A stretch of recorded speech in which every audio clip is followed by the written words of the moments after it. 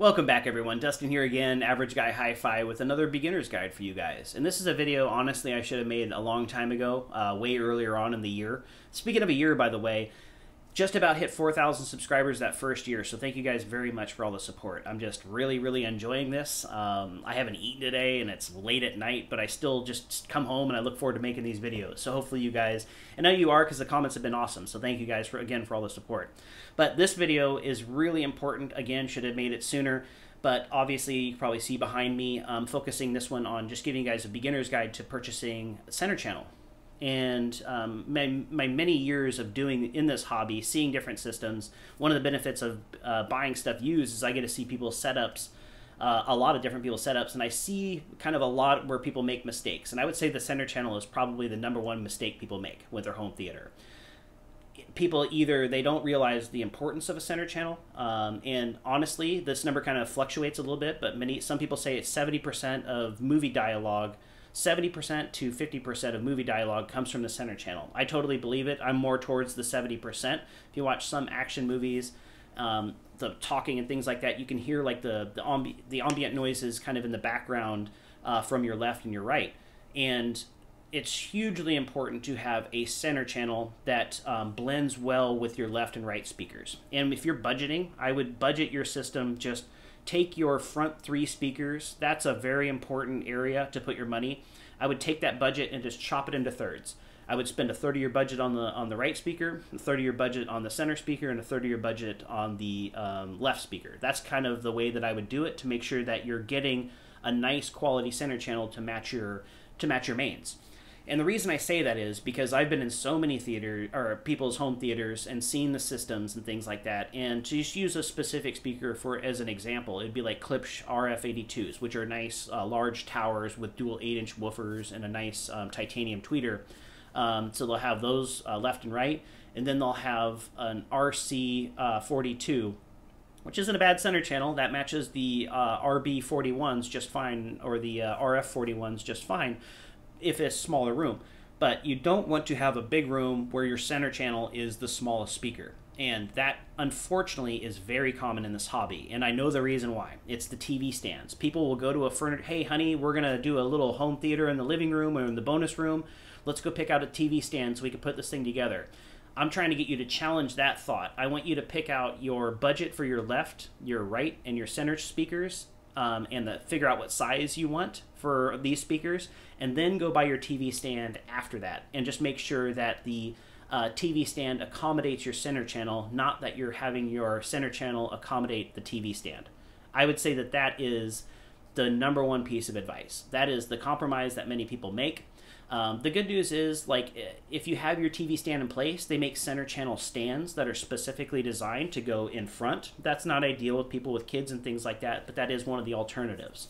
So basically, buy your center channel, then buy the TV stand. That's the best piece of advice I can give you. Again, we're going to talk about budget. Don't have a $1,000 left speaker, $1,000 right speaker, and a $200 center channel. If that was kind of the only setup that I have, then I would just run it with no center channel. And they call it phantom center channel, but basically what it's doing is just sending the receiver. You'll calibrate it to your system, not have a center channel included in it, so it'll send the dialogue from the left and right speaker. I would much rather have no center channel than have a really nice right speaker, really nice left speaker, and a inferior center channel. It's just too important of a speaker for you to compromise on. So I've had way better results just running no center than I have when I have really nice towers and then have the center channel try to keep up with that. Much better results.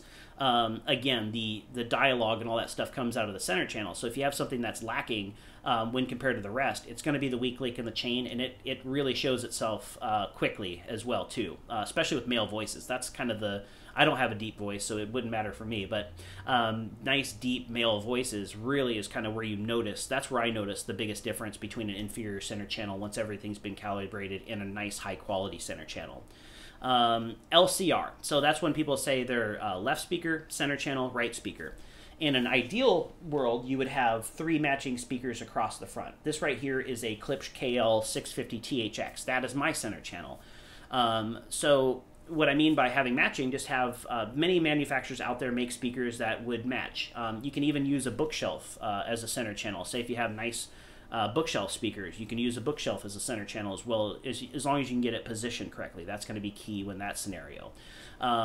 Speaking of positioning, what you don't want is, and this is really what I see a lot of, probably one of the #1 mistakes minus the TV stand, is having the center channel, left and right speaker, they're all good, triangle right to the main listening position, but they'll just have the center channel sitting right on the floor. What that's doing is the tweeter is just firing at your shins or at your knees. What you want to do, if you have to put it on the floor, then maybe get some door stops and make sure that that tweeter is angled towards the MLP, which is the main listening position. Make sure that that tweeter is as close as possible to being angled towards your ears. It should also be close to the TV as possible. So that's another big one too. You'll see like somebody will have their receiver right below the TV and then the center channel below that. I would reverse those if at all possible. Bring the center channel up to the TV as close as possible. And then again, make sure either go above the TV, like my earlier videos, you'll see that I have a TV stand or speaker stands, and I have the tweeters angled down towards the main listening position. I've had great results there. So make sure that you get the tweeter angled correctly. And to just throw something out there that you guys probably aren't familiar with, there's acoustically transparent screens out there for the lucky ones that have dedicated home theaters. That is the ideal situation. And if you look at, when you go to a movie theater, the speakers are directly behind the screen, so the sound is basically coming directly from the screen at your ears. So even putting it below the TV stand or above the TV stand is still a compromise, but you can really make sure that you get it positioned correctly and make sure you run your Odysseys or whatever your home calibration is, and it'll kind of compensate for those type of things. But those acoustically transparent screens, that's the ideal situation. You want that sound to be coming directly at you. You want it to feel natural. You want it to feel like they're in the room talking to you. That's really, you know when you start getting your system dialed in, when somebody slams a car door and it sounds like, or somebody knocks on the door and you turn your head and look at it. You want it to seem like they're in the room. Whatever's going on the TV is in your room and it's happening. And many systems that I've been to, you can just tell setup was just a problem, especially with that center channel. And that's why I wanted to make this video, just to make you aware of how important that is. So again, the things to really do, if I was just starting over right now, I would take, I would buy my center channel that fit within my budget. Make those, the left speaker, the right speaker, and the center channel roughly the same price.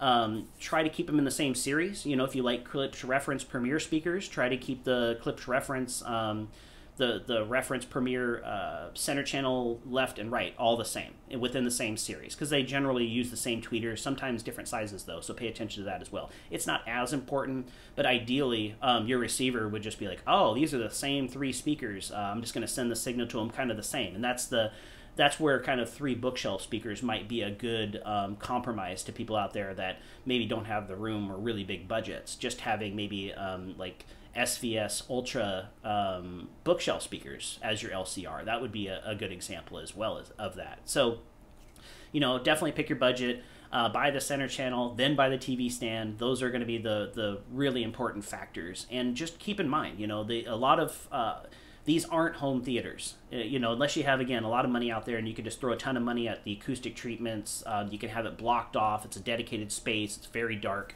Those are, eventually I want one of those, but it's probably a ways down the road. But these are most of the time living rooms, bedrooms, dens, you got kids, there's going to be some compromise. But really, the center channel is not the speaker to compromise. So that's kind of my wrap up there.